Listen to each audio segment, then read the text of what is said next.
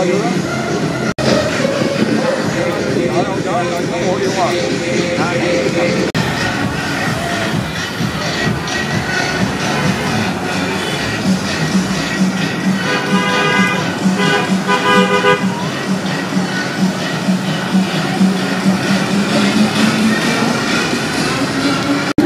điều đã chỉ là 11 Yến Nhi. Tính này biết tính anh hả? Rõ ràng. 11 Phú Yên. Như thế nào? Dễ tin không?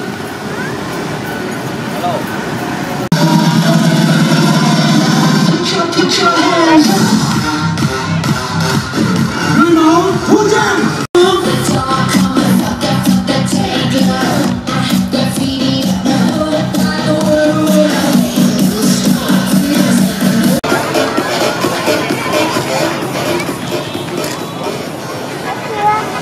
Hello, Da Nang. Hello, everyone. I'm Chloe. And the photo shooting in these days, it's very difficult for us to make the decision to choose who winner is. Sau 2 ngày làm việc hết sức vất vả và khẩn trương cũng như là hết sức nghiêm túc, công việc lựa chọn ra một cái người đẹp nhất của ngày. Bé bên đường ở ngoài đường đó. Ngoài đường. Vâng, chúng tôi xin được mời ông Ngô Quang Vinh, Phó Chủ tịch Liên đoàn Xe đạp mô tô thể thao Việt Nam. Người đẹp Việt Nam Ba Quyết 2016 xin được chúc mừng. Xin được chúc mừng Huỳnh Yến Nhi. Vâng, một tràng vỗ tay dành cho Huỳnh Yến Nhi. Tất nhiên chúng tôi xin được trân trọng kính mời ông Ngô Quang Vinh, Phó Chủ tịch Liên đoàn Xe đạp mô tô thể thao Việt Nam. Người đã trao giải cho những chiến thắng cho cuộc thi người đẹp Việt Nam Ba Quyết 2016.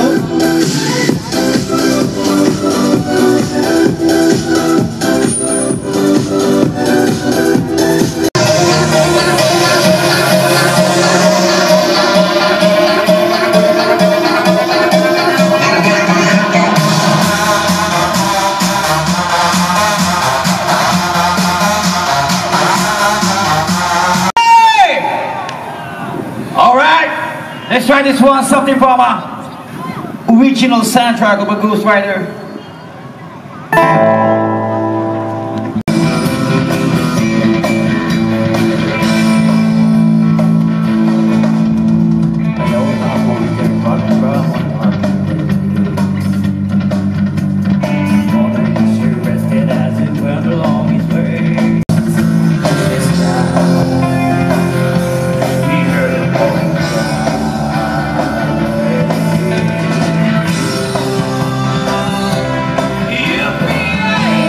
Clubs from around Vietnam and all of the free riders that have come here today. This event is for you guys and we really appreciate your attendance here, so thank you very much. Và trên tất cả tôi xin gửi lời cảm ơn đến tất cả anh em biker đã có mặt ngày hôm nay, tất cả các anh em biker đến từ các câu lạc bộ.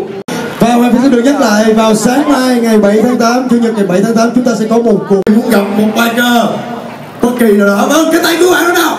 Cái tay của biker đến từ phía nam đâu nào? Đó, xin chào anh Phương. Không biết là cảm giác của anh Phương như thế nào khi tham gia vào... Xin mời anh. Rồi, cảm giác của anh bây giờ như thế nào ạ? Thực ra cái cảm giác của tôi bây giờ nó cứ nó nói quá. Thực ra hiện rằng Việt Nam là một cô gái ngủ trong rừng vừa mới thức dậy. Và ngày hôm nay chính là thời điểm chứng minh rằng cô gái đó đang thức dậy. Bữa tiệc âm nhạc và sẽ được giới thiệu với các bạn ban nhạc Kick Off. Và ngay bây giờ sẽ là một biker đã di chuyển từ Sài Gòn, thành phố Hồ Chí Minh có mặt ở Ba Quyết của chúng ta ngày hôm nay. Chúng ta sẽ được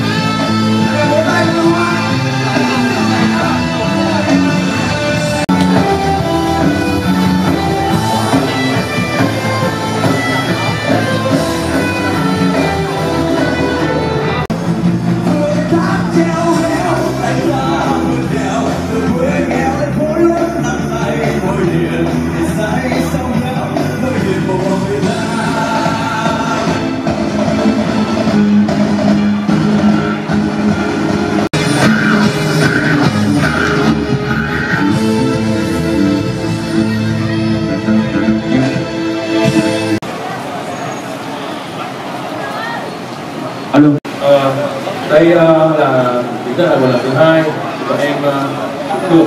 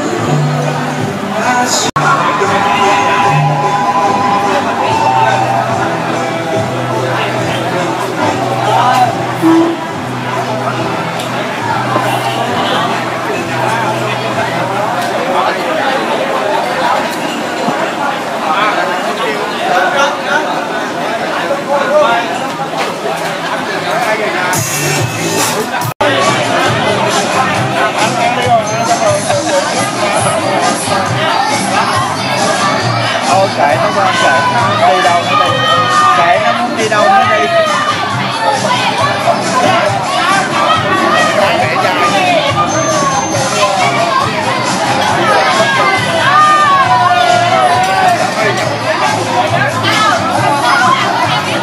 Nhỏ làm vui nó đông nữa, như này như kia. Nên là đó thôi, ví dụ như giờ con để số cho quán hàng cái điều trị, nếu mà có cái gì cứ liên lạc với con, rồi mình xem thử, tức là mình là cái người trực tiếp